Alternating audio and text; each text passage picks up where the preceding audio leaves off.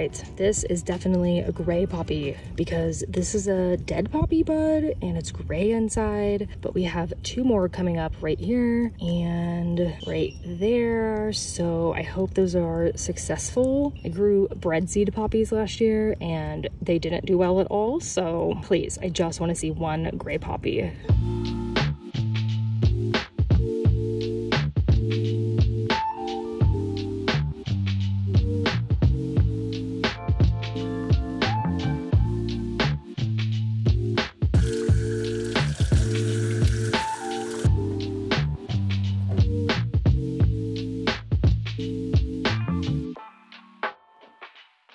Once again, we are preparing for camping, and today I'm making hot dog buns. I'm using a recipe that I used a month or two ago, and I made hamburger buns, and they were the best hamburger buns we had ever had, ever. Like, they were so good. So I'm using the same recipe, but I'm just making them more elongated to make a hot dog bun. The method I am using, it's called tangzhong. Tangzhong. It's a little bit different than a normal yeast dough because we are going to be heating milk and flour up in a pot on the stove, and that is the method. This is a vegan recipe, but if you're not vegan, it doesn't really matter. Just substitute the ingredients for whatever you have. I use a lot of vegan recipes, mostly because I don't have eggs in the house, so I kind of have to search for it that way. But you can add whatever ingredients you have at home, and I'm sure they will turn out the same way. Once again, the recipe will be linked in the description. I highly recommend it. I am using hard white wheat berries because this is a yeast dough. I usually use white because it's a little bit less wheaty tasting. I don't know how to describe it, but you know, like, it doesn't taste whole grain or whatever, and it is technically whole grain because I am using the whole grain.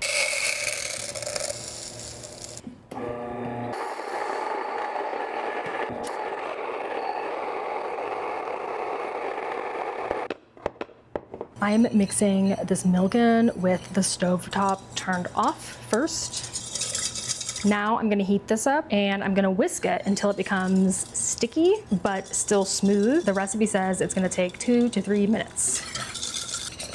I think that is done. I'm gonna add sugar, yeast, and salt to this flour and mix it all up. I am now adding the olive oil and milk. This is the main dough portion of it. But first we're adding in these ingredients before we add in the tangzhong. And remember, this flour mixture has yeast in it, so that milk in there is going to be mixing with that yeast and, you know, doing its yeast thing. Once this is all mixed up, it says roughly, so I guess this is roughly, I'm gonna add this that we mixed up on the stove. Stir until it becomes sticky. I'm gonna have to knead it anyway, so might as well dive in.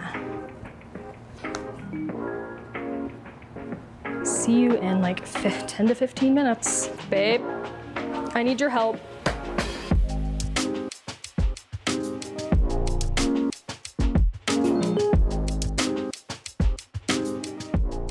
All right, after 10 minutes, here we go. This is what it looks like. I think it looks pretty good. It's nice and smooth, easy to work with. I am going to place it into the bowl, this bowl, and let it rise for 1 hour. I'm gonna let it rise for 1 hour. Okay, it's 103 degrees out right now, and the larkspur is looking a little sad. I think it will perk up, but I just really wanted to show you this flower on it. Such a pretty blue. I'm sure it looks much better when it isn't shriveled up, but just wanted to show you that. I hope it perks back up. Hello, I am packing for the camping trip. Yes, this looks like a lot of clothes for 2 nights, but I am an overpacker. That's just how I am. You never know what's gonna happen, and I need to be prepared for everything. So yes, I'm bringing a lot, but it's okay. It's gonna fit all into this duffel bag, I hope. Yes, I'm also using packing cubes. I know camping is like roughing it, I understand that, but I need like my socks to kind of be in their own place so I don't have to hunt for socks because they're so small. It's just too much of a pain.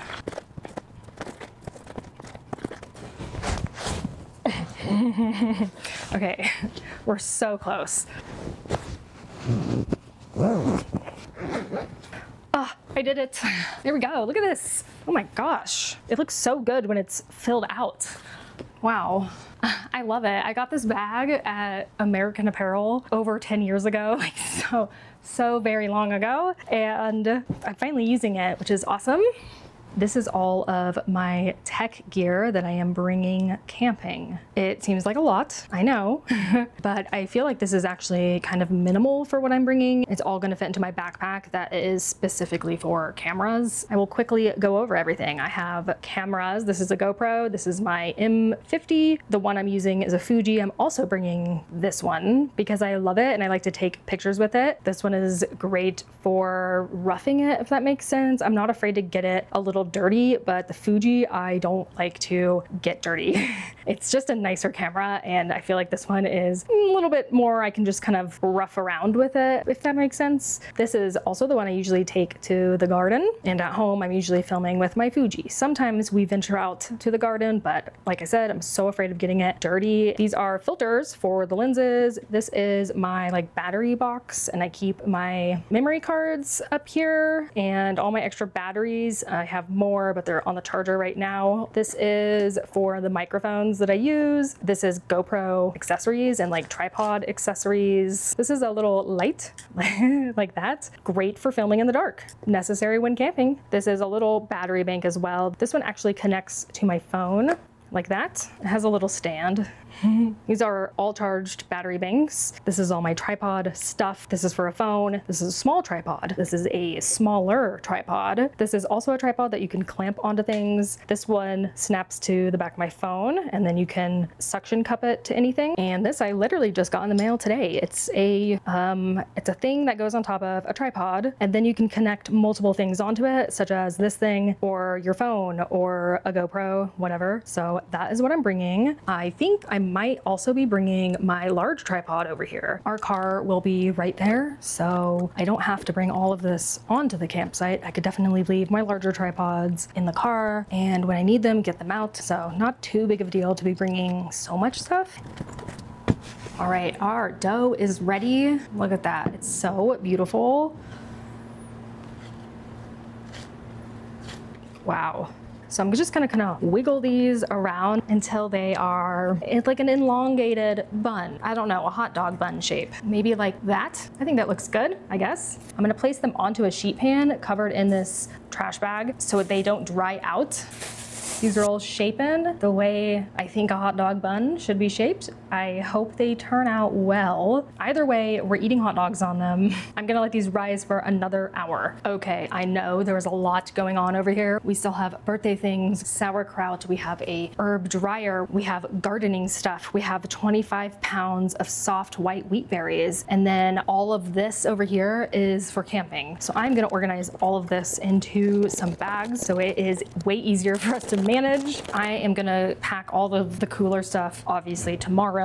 It is 106 degrees out, 77 degrees inside the home, so very warm. And this is where my dog is. He is so very deep in blankets right now. I don't know how. He loves to be hot and I just don't get it.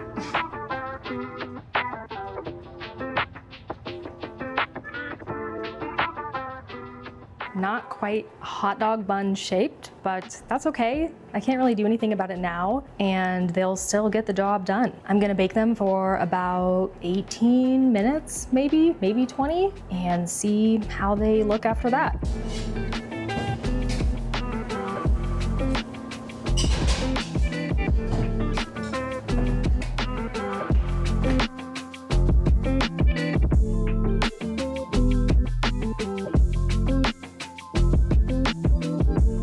As you can see, I have acquired more things. Pretty much figured out everything I need to bring, and now I'm gonna put all of this into more bags.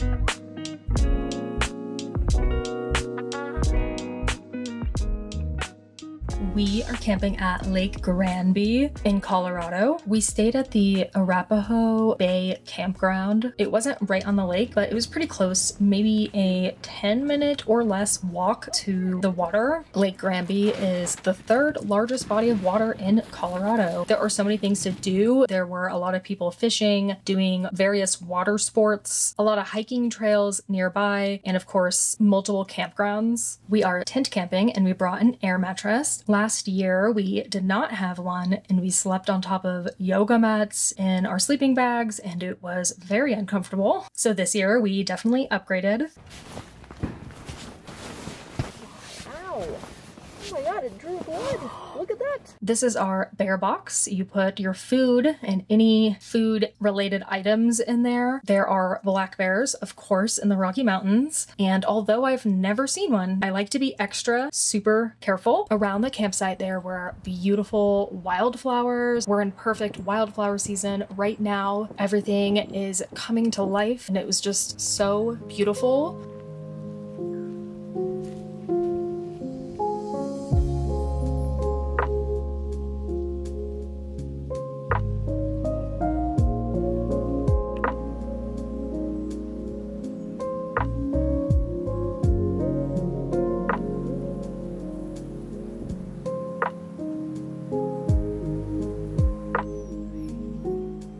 As soon as we got there, we set up the tent and then it was time to build a fire.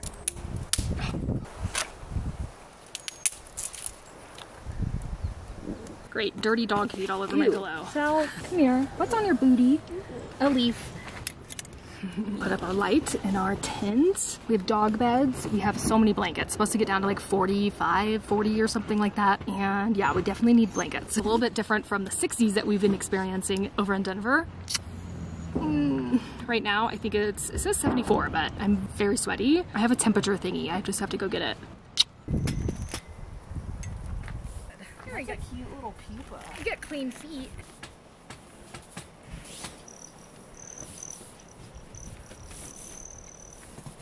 It's like everywhere we go, we get a hummingbird. Huh? Everywhere we go, we get a hummingbird. I know, it's so nice. Bug, where'd he go? Where'd Sal go? Get Sal!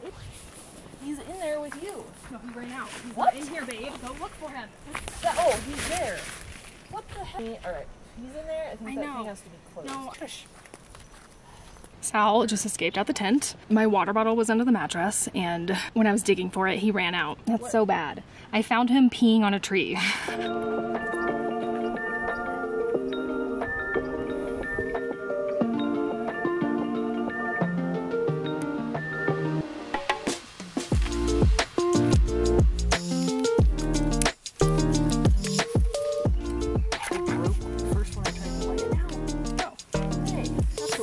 Okay.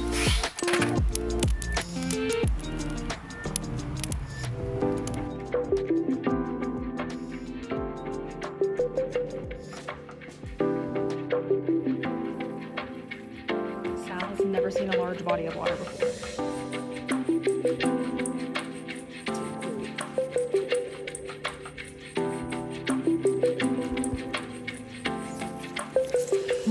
No. Okay.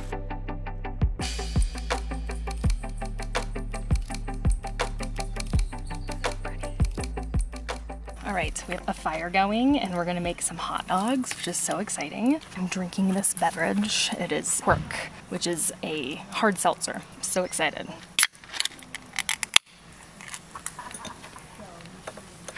Oh my God. It's so good. I am drinking a strawberry banana whip Quirk, which is from Boulevard Brewery, which is in Kansas City, where I'm from. And they have they have so many good flavors, but I got like the whip collection, which is like strawberry banana whip, but there's a peach apricot, a raspberry lime, and that might be it, or there might be another one. Also, there's a hummingbird that keeps flying all over us. I love it. So good. So I got these last year on our birthday when we went to Kansas City, and I've been saving them because we don't really drink that much. Perfect for camping though. What is it? It's almost 8. We took a little walk earlier. You can kind of see the sun setting over there, over a mountain. Amazing. Now we're gonna have a bevy by the fire with the dogs and make hot dogs. Later we'll make s'mores.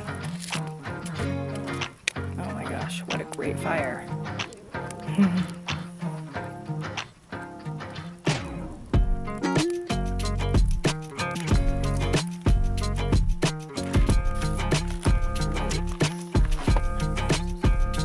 There we go. Look at that. Oh my god, it's like a lifetime. Oh my god. All right, I got my wiener and I'm gonna roast it over this fire. This is a Light Life hot dog from Trader Joe's. It's a vegetarian dog. It's not really roasting like a real hot dog. It's okay. We'll just get it warm at least. Okay, this is what we have going on here. I have a bun right here. I'm gonna cut it down the middle, I think. Just barely. There we go. Put this on there like that. I'm gonna grab some pickled onions. And some zucchini relish. Oh yeah. Oh. And some ketchup. Oh my gosh. Okay, are we ready for this? First time trying the buns too. Oh yeah. The buns are good. Okay, little bun.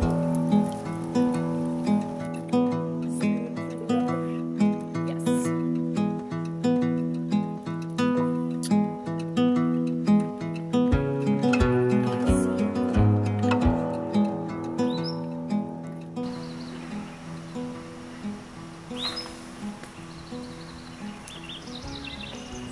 I'm doing some I'm doing some dishes. This is Dr. Bronner's Castile soap, unscented. We shared a plate, so we don't have that many dishes, just this skewer, some silverware, and a plate. I don't know if you can see that, but the moon has like an aura around it. It's so beautiful.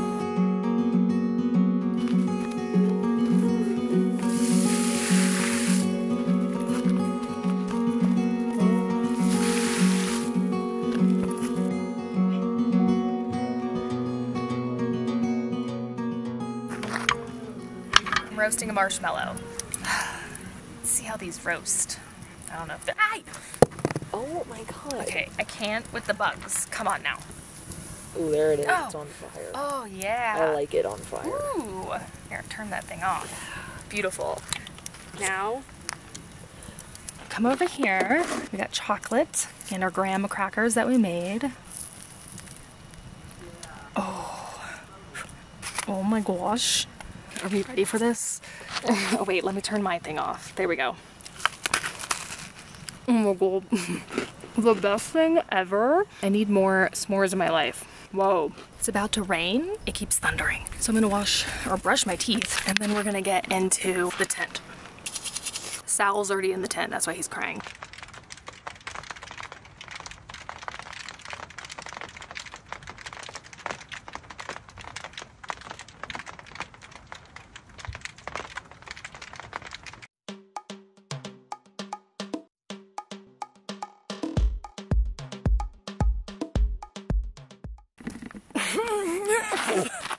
Oh my god, did you see that? No.